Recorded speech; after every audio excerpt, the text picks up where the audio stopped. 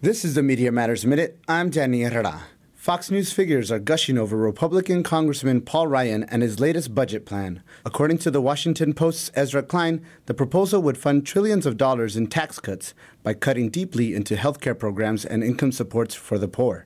Or as Fox's Brian Kilmeade would say, I got to give Paul Ryan a C for courage, and right. Dave Camp has a C in his last name already, so I'm not going to give it to him.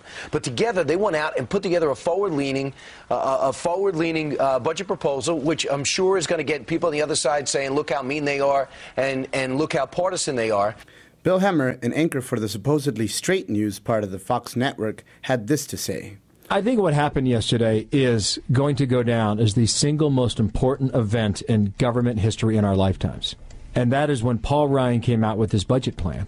For this story and more, visit MediaMatters.org.